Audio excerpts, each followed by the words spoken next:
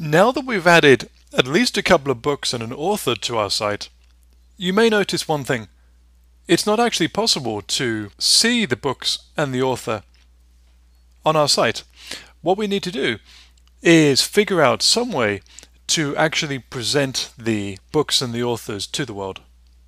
What we're going to do in order to show our books and our author on our site is use another feature of the Pods framework that is particularly useful. Normally, if you're building a WordPress site, a lot of the top level menu items are going to be pages, and that's what we're going to use. We're going to use a page to show the books and any other items that we want to in a kind of blog format on our site. I'm going to go to our pages. I'm going to go ahead and click on Add New, and I'm going to call this New Books, because what it's going to show us is simply the new books that have been added to the site. There is a Pods icon just there over the top of the editor. Go ahead and click on this, and it's going to create a Pods shortcode that we can use to place content into this page. Inside the pop-up item, there's going to be a variety of things we can do. We can show a single pod. For example, we could take a book and place it in multiple other places on the site. We could show multiple pod items, which is what we're going to do, or we can start to pull individual fields from individual pods. We could show a form so people could create new pod items.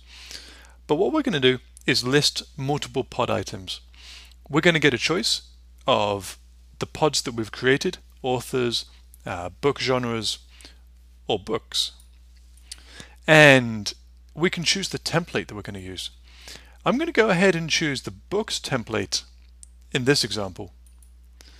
It's not going to work perfectly, but it's going to give us an idea of what we need to fix in order to make it work. A little bit further down the page, you can see limit, order by, and where. These features are going to require a little bit more research and a little bit more digging, but they will give you some more advanced options as to how you can output your content. For example, limit, you could set this to 5, and that will simply show 5 books. Set it to 15, and you'll show 15 books on your site. Order by allows you to sort the output based on certain fields. For example, you could sort by author descending or author ascending, and so that will sort the content based on alphabetical order, either descending A to Z or ascending Z to A. I would recommend that if you want to dig further into using essentially what are database queries here to show your content in more unique ways, I would head over to the Pods website at pods.io, where they have a lot of details on exactly what you can do with the shortcodes that we're creating right now. They have a page on shortcodes in their documentation. Documentation is a top level link, and you can find more information on how to run these extra queries. We're going to use our fairly simple example right now. We're going to click on Insert, and you'll see the shortcode placed into the page. So I'm going to go ahead and click on Update, and I'll go ahead and view the page. So there we have Designing with Web Standards, and there we have Don't Make Me Think underneath. You'll notice that one thing is missing. At the moment, we don't have the title of those books. That's because we're using the books template that we used for individual pages, and the title was already provided. So in order to make these look really good, what we're probably going to do is choose only some of these items rather than the full content with the publisher, the publishing date, the author, the cost, the image, the reviews, and everything else. And we're going to make a shorter and simpler template that we can use for blog pages, and we'll include the title. So a very quick view of what that will look like. We'll go to our dashboard. We'll go to the Pods admin. We'll go ahead and click Templates. And we have the author template and the books template. What I'm going to do to make this easy is click Edit. And I'm going to copy and click Add New. And I'm going to paste that into there. And I can remove an awful lot of these items. And I can also add the title. And this is going to be at least an H2 tag, I would say, at the top of the page. So pulling down books to use as a reference. Then we have post title.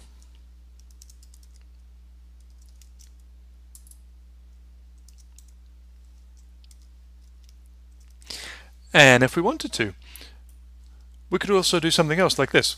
We can include the title and the author in the heading. So what we actually are producing for the blog is going to be distinctly different from what we show on the main page for each book. So I'm going to call this books blog template. And if I go ahead and click publish, then I can go back to pages. I can edit new books. And I'm going to change this from books template to books blog template.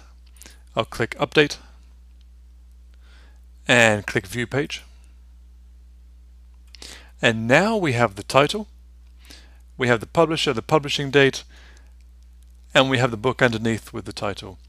And if you remember the GUID trick that we used to make a link earlier, what we could do is go back to our books blog template, and using the GUID item, we could place a link around the titles so people could click through.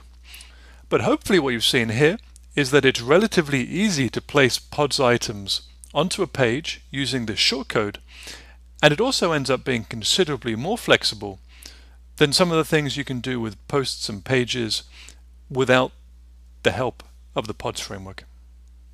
And if you do want to finish this process off and actually make it easily visible for people to see these books, you can add it to the menu. If we go to the dashboard, if we go to appearance and menus, it's just going to be a normal page. We can click it as add to menu, we can click save menu, and new books should be visible as a menu item on our site.